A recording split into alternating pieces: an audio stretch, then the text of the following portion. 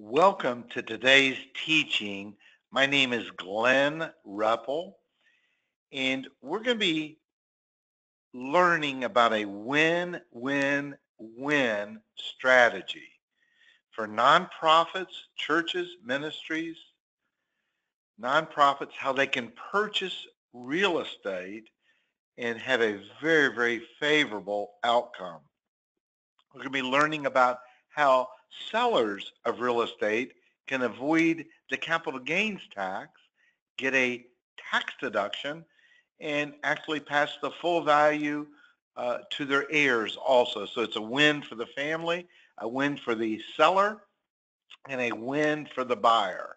So let's look at the seller side of the transaction first. And again, these are hypothetical analysis. I'm just trying to, so we can understand the flow of the way this works. And so the situations obviously change with each particular owner of real estate or a business or whatever. But in this situation, we're going to be talking about real estate specifically here. And in this case here, we have a zero cost basis. Somebody may have depreciated the real estate. We're not showing land value, so let's not look at that. But what we're looking at is just the cost basis is zero. So what we've got is a capital gain of $200,000 or 20%. Again, that can change based upon the state that one's located in, but we're just using easy numbers to work with here. So what we have, and many times the reason people don't sell their real estate is because they don't want to pay the capital gains tax. So we have a situation here that if they sell it, they pay the tax, they have $800,000 left over. Well, what if there's a way that you could sell the real estate and not pay the capital gains tax? What we do is that we transfer the $1 million real estate over into a tax-exempt trust. We sell it inside of the tax-exempt trust, and we avoid the capital gains tax. We have the full value of the $1 million working for us, and in this case here, we're using an assumptive 5% yield that would be paying out of the trust. And so what we've done is we've avoided that capital gains tax on this. Now, what do you think the IRS would think about this type of transaction? You think they'd like it or not like it? Well, the obvious answer would be, they're not going to like this. But you know what? They really like this transaction so much that they're actually going to give a tax incentive of $300,000 to do the transaction. We're going, why would they do that? Well, before I answer that question, let's just look at the buyer's side of this the seller's side of this transaction. They're selling the real estate. They have avoided the capital gains tax. They have the full $1 million working for them, and they have a tax deduction of $300,000 also. So what happens here is this $1 million is earning 5%. It's paying to them $50,000 a year of income. And this income is based upon a couple of things. The tax deduction is based upon what's called the federal rate. It's also based upon the life expectancy, the ages of the income beneficiaries, and then it's based upon the distribution rate, the income rate that's paid out of the trust. But while they're alive, what they've got is all their money working for them, invested, assuming here to earn 5%, and what they've got is also a $300,000 tax deduction that they get to use the tax savings off of that. So they have is a pension-like income for the rest of their lives, and they've avoided the capital gains tax. So why would the IRS give the seller of the real estate a $300,000 tax deduction to avoid the income tax here and actually give them a tax deduction? Well, the reason is that when the sellers of the real estate both pass away, when the last one dies, the remainder interest, whatever's remaining in this trust, will go down to a charitable beneficiary. It's got to go to a non-profit entity, much like a church, a ministry, or some nonprofit. So what's the problem with the family or the heirs of the family? Well, the heirs of the family didn't get the money. It went to charity. So we're going to solve for that in a second. But let's go back up here. While they're alive, they got the full value of the $1 million working for them, whereas if it sold the real estate, paid the tax, they'd only have $800,000 working for them, and the heirs would only inherit that value. Whereas here we have the full $1 million working for them, plus they have a $300,000 tax deduction. And this tax deduction is based upon the present value of the future gift based upon their age, the AFR rate, and the payout of the trust. So now let's look at the buyer's side of this transaction. So now we have is a church buying the real estate from the charitable trust, and they go out and get their own bank financing, a total of $1 million, purchase the real estate. Now we have $1 million in the tax-exempt trust, the charitable trust, that is invested here, assuming 5%, paying 5% to the income beneficiaries. Now, one of the things that the church or the nonprofit will want to do is ask to be named in the charitable trust as the remainder beneficiary. So at the end of the trust, when both of the income beneficiaries finally pass away, the remainder in here goes back to the church, the ministry, or to the nonprofit. So they've purchased the property that pretty much we could say anything then that they paid also could potentially come back to them. The full value, a reduced value, whatever, but what a big benefit that is to the church, the ministry, and the nonprofit. And because the charitable trust does need to name a charitable beneficiary, why not name the church that is actually buying the property as that beneficiary, as that charitable beneficiary? So that's the buyer side. We looked at the seller side, but now we've not solved for the family side.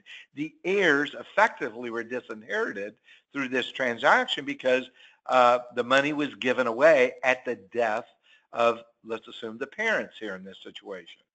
So how do we solve for that? Well, we have $300,000 of tax deductions, depending upon the tax bracket of the people, assuming a 33% bracket, that could mean as much as $100,000 of tax savings. And they get to use these tax deductions for the current year plus carry them forward for 5 years. So you could use some of the tax savings and maybe some of the income here off of the trust. And what can you purchase that would create $1 million when the last, there's 2 income beneficiaries here, when the last beneficiary passes away? So what can you purchase that would create $1 million?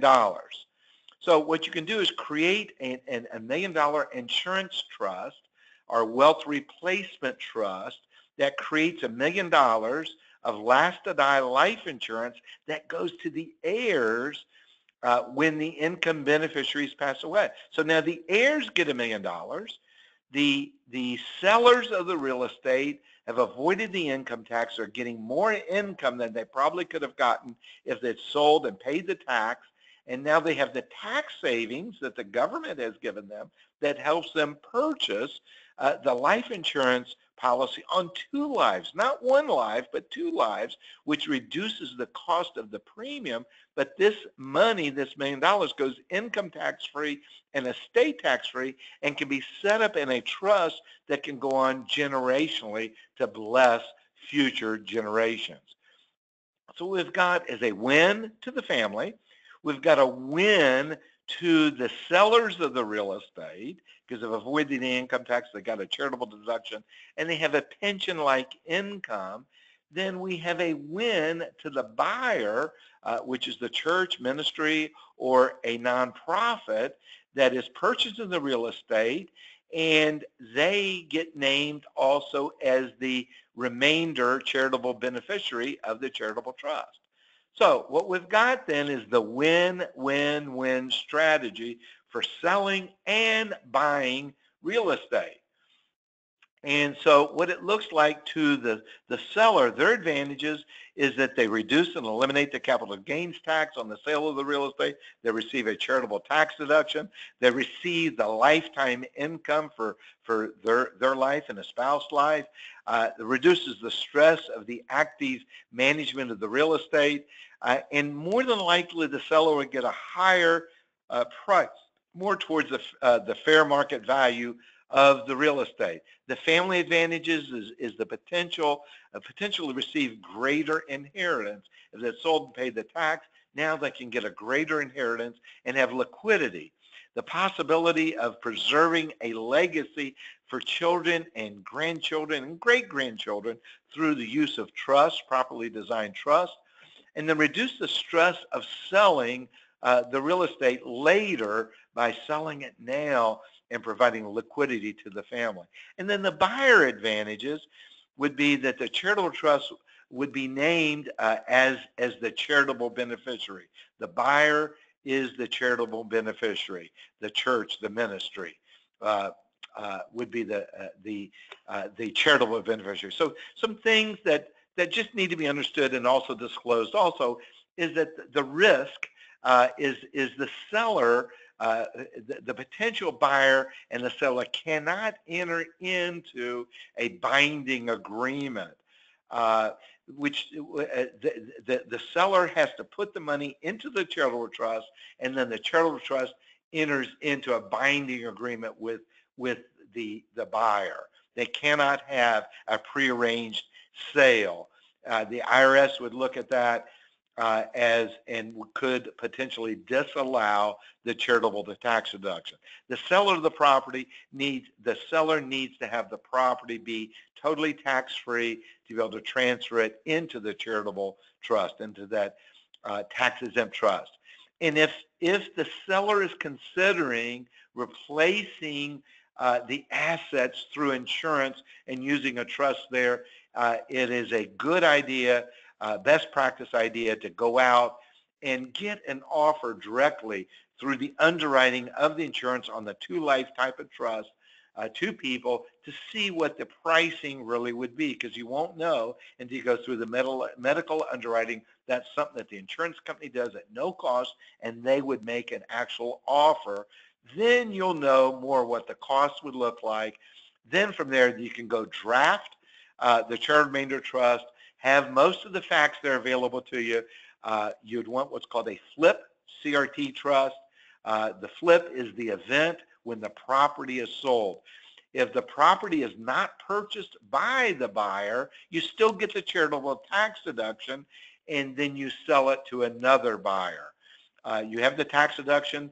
You're not required to make the income distributions except what the income is coming from the real estate right now. Then it flips to the standard, what we call a standard charitable remainder trust, and the 5% is paid out because there's liquidity now, because the real estate has been sold, and that income would be paid out. Then the real estate also needs to have a qualified appraisal so that that we're not overstating the value to get the charitable tax deduction. And then charitable tax deduction, again, is based upon the federal rate, the ages of the income beneficiaries, and also based upon the distribution rate coming out of the charitable trust. The income distribution also coming out is also something that we need to understand is based upon the investments inside of the trust, the investment allocation, the styles, how it's invested, and it's based upon market conditions, which can fluctuate up or down, and there's no guarantee in the investment results, and even past performance does not guarantee future results. And so the benefit to the nonprofit buyer, the church, the ministry, the nonprofit needs to obtain their own financing as a best practice. Also, the nonprofit will want to be named as the charitable beneficiary of the charitable remainder trust.